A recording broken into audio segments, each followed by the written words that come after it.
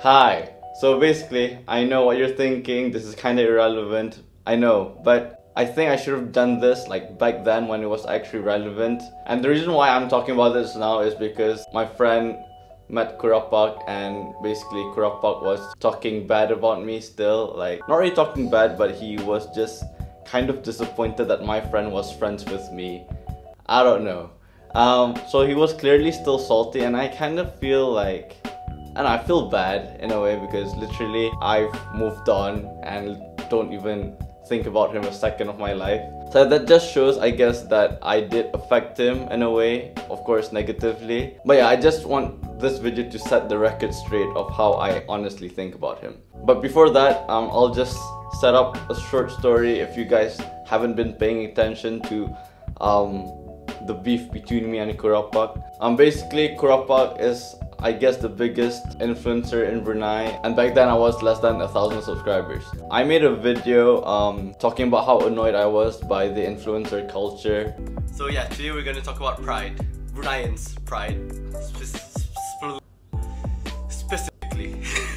And after that, I mentioned him again in my podcast with Ibrahim Kamit. KURAPAK, I get it, he's annoying. And after that, I mentioned him again in my podcast with Jehan, where I talked about his controversy. Talking about other influences, did you hear about KURAPAK punya controversy? Oh my god! And then KURAPAK blocked me. And then KURAPAK walked in and I was like, oh my god, that's lit, like he's here. So that's pretty much it. Like, I don't understand why I have so much association. I don't really understand why I have so much association with him. I literally mentioned him 4 times and that's it, like literally. And if you guys want to like pretty much understand it more, just watch those videos. I don't want to recap it here, that's way too long and it's kind of irrelevant to this video. So yeah, basically now that's over, I just want to say that I don't hate KURAPAK. I don't hate any influencer in general, because one thing, I don't know them personally. Of course, sometimes I get annoyed by them and I cringe at their posts,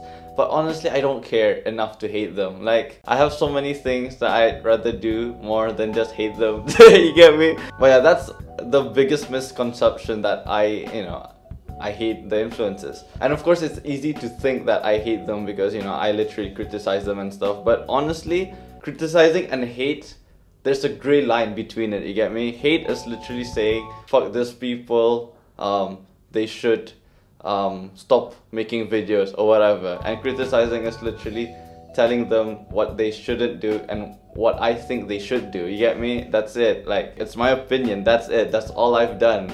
I've never told them to stop making content because that's not my intention and never was my intention. Another thing is, people think I'm a clout chaser. I will never benefit from his followers. His followers is comprised of, like, I don't want to insult the audience, basically a different audience than mine, that's all I'm gonna say. If you like KURAPAK, I don't have any beef, you get me? Like what you want. I don't care what you watch, honestly. And as I've mentioned before this, I've literally just made 4 videos.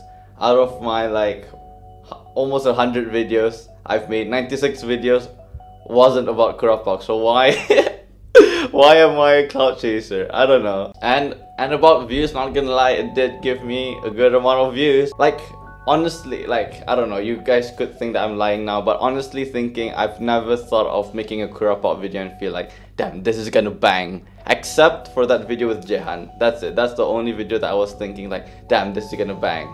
But other than that, it was just me mentioning them like by name, and that's it. One last thing I want to mention about clout chasing is, people think that I love talking about drama and that's it. Honestly, me personally, I don't really care about a lot of other people's. Honestly, I just care about my family and my close friends, and that's it. I'm quite a private person, and I guess I'm at fault for that, for creating this image of, Bruneians basically talking about drama, creating drama, getting into beef and stuff with other influences. And I admit to that, and I'm sorry if you have that conception of me. And then that's the thing, like, as much as I not hate, but I'm not interested in other people's drama. But the thing is, I love sharing my personal opinions. Like, I don't know, I just like talking. That's it.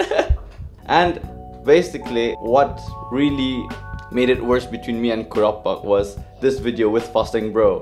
And then the literal title is Brunei Social Influences Exposed. I was kind of like annoyed by this title, like, Fasting Bro, I love you as a person. But online, I guess he wanted views, of course.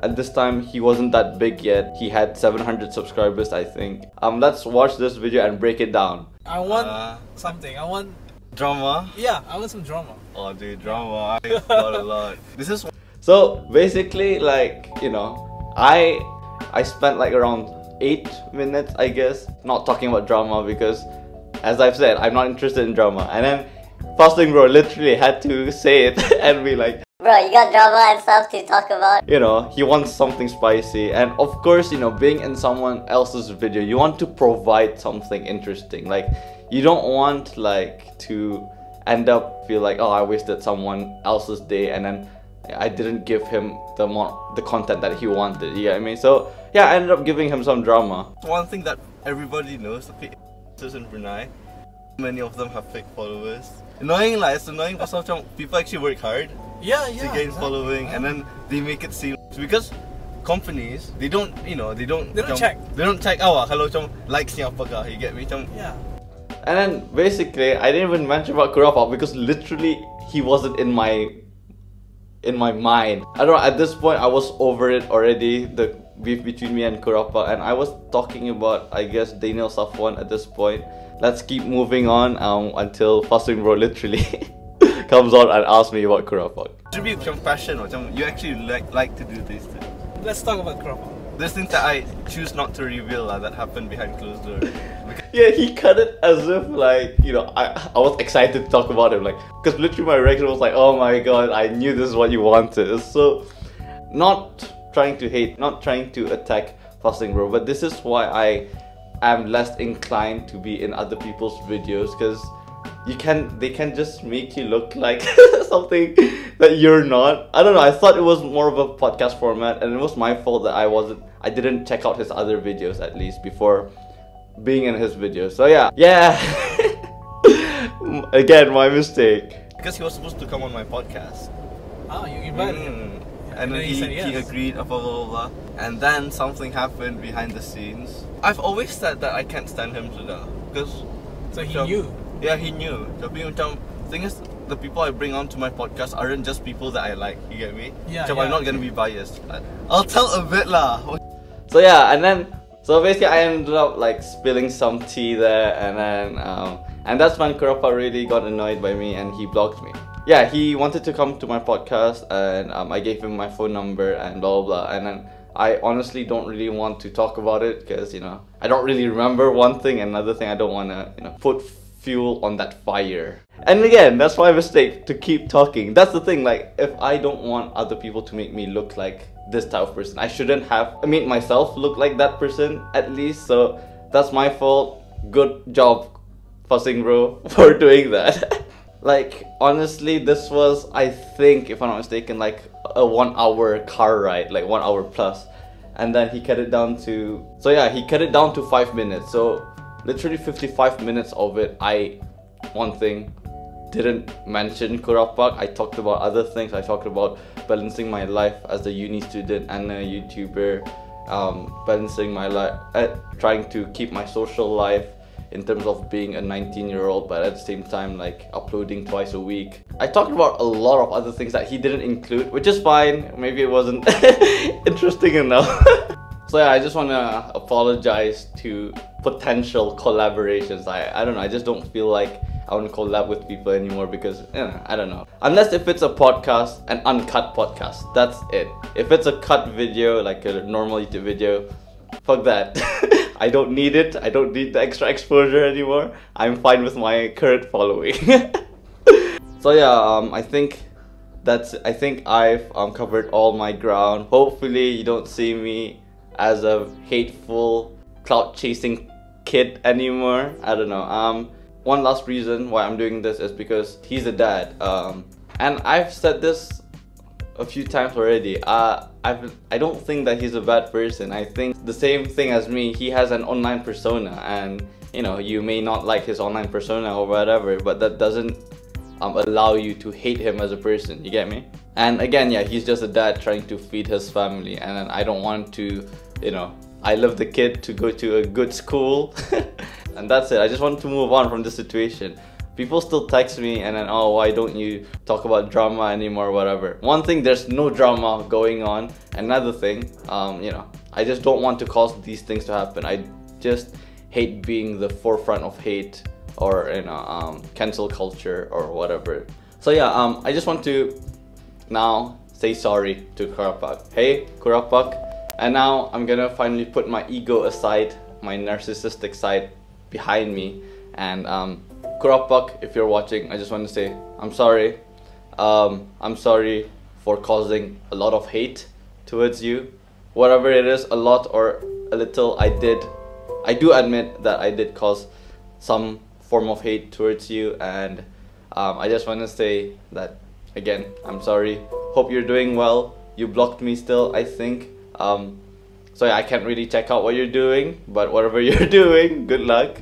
And to other influencers as well that I may have hurt or attacked, I'm sorry as well. I know I've grown to become friends to some people, because honestly, I don't want to hate on people, you get me? I love to make fun of things, and one day there's gonna be another Bruneian YouTuber that makes fun of me, and I'm fine with that. Like literally, do what you gotta do, and yeah, it's cool, basically. But yeah, hopefully that sets the record straight. I think I've said everything I wanted to say in this video. But yeah, no hate to Fasting Bro, no hate to KURAPAK, no hate to the other influencers that I have mentioned in my 100+ videos I've uploaded last year. So yeah, I think that's it. Thank you so much for watching. Arigatou gozaimasu. Arigatou for watching. Arigatou for subscribing. Hope you guys love the new background. This is gonna be the new I'm chilling with Syafi sofa, which is gonna be epic. Let me know in the comments who you guys want to see in my podcast. And yeah, hopefully you guys enjoyed this video. And that's it. Thank you. Arigatou gozaimasu. Bye bye. See you guys next time.